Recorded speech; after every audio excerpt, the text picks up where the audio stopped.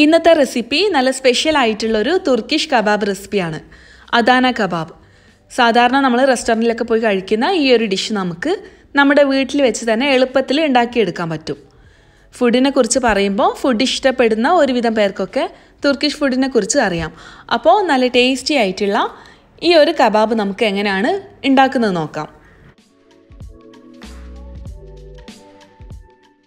നമുക്കിഷ്ടമുള്ള ഏത് boneless meet വെച്ചും ഈ ഒരു കബാബ് ഉണ്ടാക്കാം. ചിക്കനോ മട്ടനോ ബീഫോ ഏതായാലും കുഴപ്പമില്ല. ഞാനിപ്പം ബീഫ് വെച്ചിട്ടാണ് ഈ ഒരു അദാന കബാബ് ഉണ്ടാക്കുന്നത്. ഇനി ഇതിന് വേണ്ട ചേരുവകളും ഇത് തയ്യാറാക്കുന്ന വിധവും എങ്ങനെയാണെന്ന് നോക്കാം. ഞാനിപ്പോൾ ഇതിന് വേണ്ടി ഇവിടെ മിൻസ്ഡ് ബീഫ് എടുത്തിട്ടുണ്ട്. കറക്റ്റ് അളവ് പറയാമെന്നുണ്ടെങ്കിൽ 320 ഗ്രാമാണ് എടുത്തത്. ഞാനിപ്പോൾ ഈ ബീഫ് മീറ്റ് മിൻസറിലിട്ട് നന്നായി അരച്ചെടുത്താണ്. നമുക്കിവിടെ മാർക്കറ്റിൽ ഇതേപോലെ തന്നെ മിൻസ് ചെയ്ത് വരുന്നുണ്ട്. ഇനി ഇതൊന്നും അല്ലാന്നുണ്ടെങ്കിൽ ബോൺലെസ് പീസ് വാങ്ങിയതിന് ശേഷം ചെറിയ ചെറിയ പീസാക്കി കട്ട് ചെയ്ത് മിക്സിയുടെ ചെറിയ ജാറിലേക്ക് കുറച്ചായിട്ട് നന്നായി നല്ല സ്മൂത്താക്കി അരച്ചെടുത്താൽ മതി. നന്നായി കഴുകി ക്ലീനാക്കി വെള്ളമൊക്കെ ഫുൾ ഒപ്പിയെടുത്തതിന് ശേഷം വേണം കേട്ടോ ഇത് അരച്ചെടുക്കാൻ.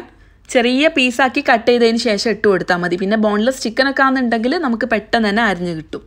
പിന്നെ നമ്മൾ എപ്പോഴും കബാബൊക്കെ ഉണ്ടാക്കുന്ന സമയത്ത് അതിലേക്ക് ഒരല്പം ഫാറ്റ്, കുറച്ചൊരു കൊഴുപ്പും കൂടെ ചേർത്ത് അരയ്ക്കാന്നുണ്ടെങ്കിൽ ഇത് നല്ല ടേസ്റ്റി ആയിരിക്കും. ഡ്രൈ ആയി പോവാതെ നല്ല സോഫ്റ്റ് ആയിട്ട് കിട്ടുകയും ചെയ്യും. ഇനി ഇതിൽ ചേർക്കാൻ വേണ്ടി ചെറിയൊരു കഷ്ണം ഉള്ളി, ഒരു 1/4 കപ്പ് ഉള്ളിയാണ് അരിഞ്ഞതാണ് ഞാൻ എടുത്തത്. നന്നായി നേരിയതാക്കി ചോപ്പ് ചെയ്തെടുത്തിട്ടുണ്ട്. എത്രത്തോളം നമുക്ക് ചോപ്പ് ചെയ്യാൻ കഴിയുമോ അത്രയും ചെറുതാക്കി ചോപ്പ് ചെയ്യാം. അല്ലാന്നുണ്ടെങ്കിൽ ഒരു ഫുഡ് പ്രോസസ്സറിലിട്ട് ചോപ്പ് ചെയ്തെടുത്താലും മതി. അതേപോലെ തന്നെ ഒരു 1/4 കപ്പ് ചുവന്ന ക്യാപ്സിക്കം നന്നായി ചെറുതാക്കി ചോപ്പ് ചെയ്തെടുത്തിട്ടുണ്ട്. ഇനി ഇതിന് പകരം ലോങ് ആയി കിട്ടുന്ന എരിവ് കുറഞ്ഞ റെഡ് ചില്ലി ഉണ്ടെന്നുണ്ടെങ്കിൽ അത് ഇട്ട് കൊടുത്താലും മതി. ഒരു 3 അല്ലി ചെറിയ വെളുത്തുള്ളി നുറുക്കിയെടുത്തത്. പിന്നെ ഒരു 1/4 കപ്പ് പാഴ്സ്ലി ലീവ്സ് ഞാനിവിടെ പൊടിയാക്കി അരിഞ്ഞെടുത്തിട്ടുണ്ട്. ഇതുണ്ടെങ്കിൽ എന്തായാലും ചേർക്കണം കേട്ടോ, കബാബിന് നല്ലൊരു ടേസ്റ്റാണ്. ഇനി അഥവാ പാഴ്സ്ലി ലീവ്സ് കിട്ടാൻ ബുദ്ധിമുട്ടുണ്ടെന്നുണ്ടെങ്കിൽ നമ്മുടെ മല്ലിയില ചെറുതാക്കി ചോപ്പ് ചെയ്തിട്ട് ഇട്ട് കൊടുത്താൽ മതി. ഇനി ഇതിലേക്ക് ചേർക്കാനുള്ള പൊടികൾ നോക്കാം. ഒരു 1/4 ടീസ്പൂൺ കുരുമുളക് പൊടി, ഒരു 1/4 ടീസ്പൂൺ ചെറിയ ജീരകം പൊടിച്ചത്, 1/4 ടീസ്പൂൺ സുമാക് പൗഡർ. ഇത് മിഡിൽ ഈസ്റ്റിലൊക്കെ ഉണ്ടാകുന്ന ഒരു ടാങ്കി ലെമൺ ഫ്ലേവറോട് കൂടിയിട്ടുള്ളൊരു സ്പൈസാണ്. ഇതിപ്പോൾ എല്ലായിടത്തും ഒന്നും അവൈലബിൾ അല്ല.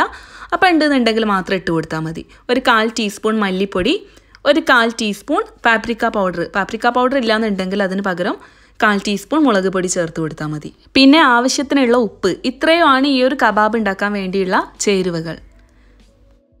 പിന്നെ നമ്മൾ അരിഞ്ഞു വെച്ച ഈ ക്യാപ്സിക്കത്തിലും അതേപോലെ ഉള്ളിയിലൊക്കെ നന്നായി മോയ്സ്ചർ ഉണ്ടാവും. അപ്പോൾ കൈ വെച്ച് ഇതേപോലെ ഒന്ന് പിഴിഞ്ഞെടുക്കുക. അല്ലാന്നുണ്ടെങ്കിൽ അരിപ്പയിലിട്ടിട്ട് നന്നായി ഇതിലെ വെള്ളമൊക്കെ ഒന്ന് ഊറ്റി കളഞ്ഞതിന് ശേഷം നമുക്കിത് ബീഫുമായിട്ട് മിക്സ് ചെയ്ത് വെക്കാം.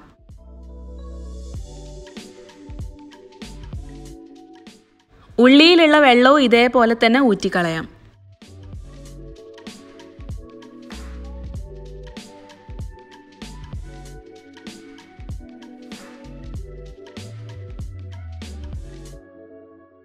ഇനി നമ്മൾ എടുത്തു വെച്ച എല്ലാ ചേരുവകളും ബീഫിൽ ചേർത്ത് നന്നായി മിക്സ് ചെയ്തെടുക്കണം.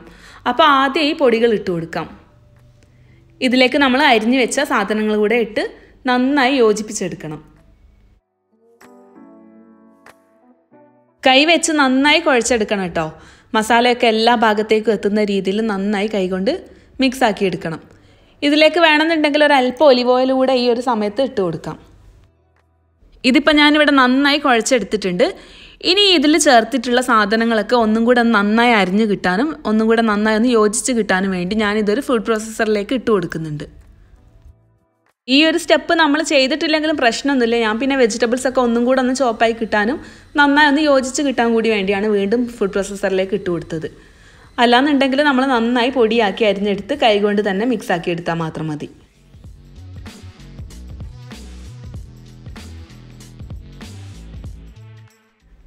ഞാനിപ്പോൾ ഇത് നന്നായി മിക്സാക്കി എടുത്തിട്ടുണ്ട്. വെജിറ്റബിൾസിലുള്ള വെള്ളമൊക്കെ കളഞ്ഞതുകൊണ്ട് തന്നെ ഇത് കറക്റ്റ് പാകത്തിലാണുള്ളത്. ഒട്ടും മോയ്സ്ചർ ഒന്നും കൂടി പോവാതെ നമുക്ക് ഉരുട്ടിയെടുക്കാൻ പാകത്തിന്, കയ്യിലൊന്നും ഒട്ടിപ്പിടിക്കാതെ ഉരുട്ടിയെടുക്കാൻ പാകത്തിനാണുള്ളത്.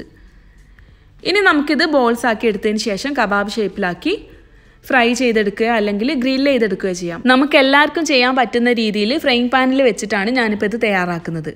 അപ്പോൾ ഞാനിപ്പോൾ ഇവിടെ ഒരു ബോൾസ് ആക്കി എടുത്തിട്ടുണ്ട്.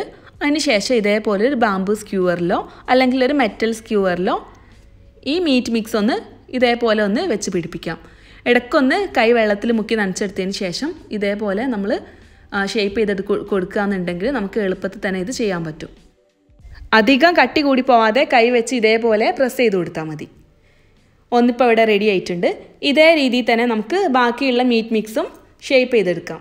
ഞാനിത് കുറഞ്ഞ മീറ്റ് വെച്ചിട്ടാണ് തയ്യാറാക്കുന്നത്. ഇനി കൂടുതലൊക്കെ ഉണ്ടാക്കണം എന്നുണ്ടെങ്കിൽ ഈ മീറ്റിൻ്റെ അളവും അതേപോലെ തന്നെ ഈ ഇൻഗ്രീഡിയൻസിൻ്റെ അളവൊക്കെ ഒന്ന് കൂട്ടിയെടുത്താൽ മതി.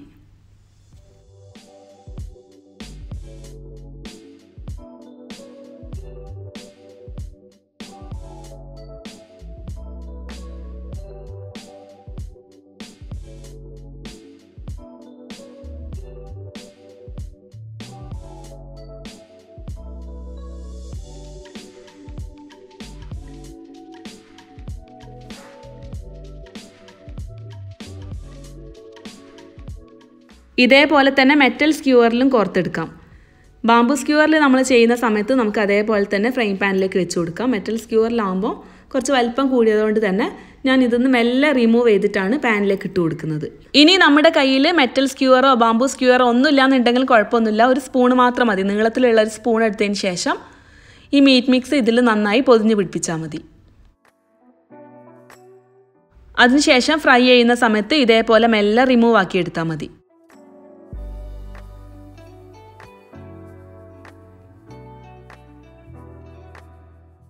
ഈ ചെയ്ത പോലെ തന്നെ ഇതിൻ്റെ നൈഫ് വെച്ച് നമുക്ക് മീറ്റ് അതിൽ പൊതിഞ്ഞെടുക്കാം. ഇനി അഥവാ കയ്യിൽ ഒട്ടിപ്പിടിക്കുന്നുണ്ടെന്നുണ്ടെങ്കിൽ കൈ ഒന്നും കൂടെ ഒന്ന് വെള്ളത്തിൽ മുക്കിയെടുത്തതിന് ശേഷം ഇതേപോലെ ഒന്ന് ഷേപ്പ് ചെയ്തെടുത്താൽ മതി.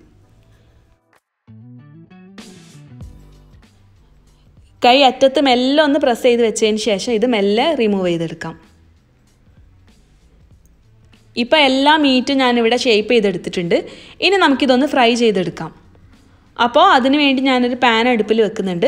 അതൊന്ന് നന്നായി ചൂടായി വരുമ്പോൾ അതിലേക്ക് ചെറിയൊരു പീസ് ബട്ടർ ഇട്ട് കൊടുക്കുന്നുണ്ട്. 1 ടീസ്പൂണൊക്കെ മതിയാവും.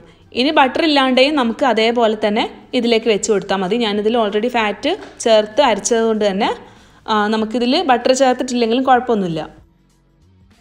ഇനി ബട്ടർ ഇല്ലാന്നുണ്ടെങ്കിൽ ഒരല്പം ഓയിൽ ഒന്ന് ജസ്റ്റ് ഒന്ന് ബ്രഷ് ചെയ്ത് കൊടുത്താൽ മതി. ചെറിയ തീയിൽ വെച്ചിട്ട് വേണം കേട്ടോ ഇത് കുക്ക് ചെയ്തെടുക്കാൻ.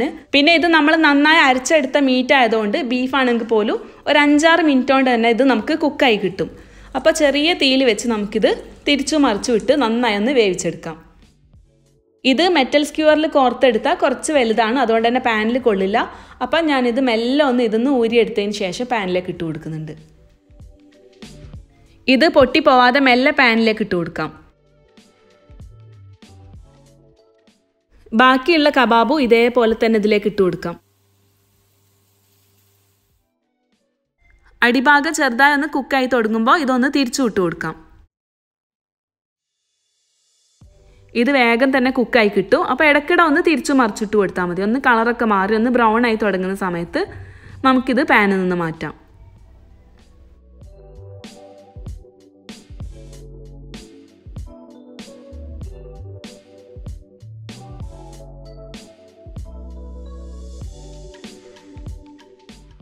പിന്നെ നമുക്ക് വെജിറ്റബിൾസ് ഒക്കെ ഗ്രിൽ ചെയ്യണം എന്നുണ്ടെങ്കിൽ ഇതിൻ്റെ കൂടെ തന്നെ ഈ ഒരു സമയത്ത് പാനിലേക്ക് ഇട്ട് കൊടുത്താൽ മതി. ഞാനിപ്പോൾ ചെറിയൊരു കഷ്ണം തക്കാളിയും അതേപോലെ വലിയൊരു മുളകും കൂടെ ഇതിലേക്ക് ഇട്ട് കൊടുക്കുന്നുണ്ട്.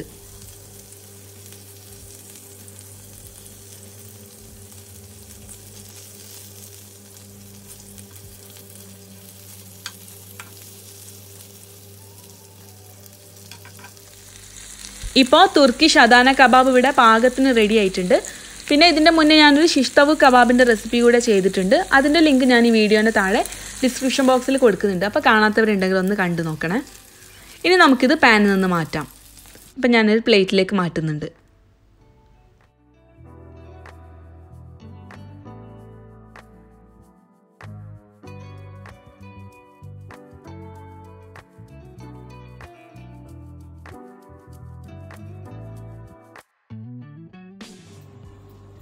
പിന്നെ തീരെ ഓയിലോ ബട്ടറോ ഒന്നും ചേർക്കാതെ തന്നെ ഒരു കബാബ് കൂടെ ഞാനിവിടെ ഫ്രൈ ആക്കി എടുക്കുന്നുണ്ട്.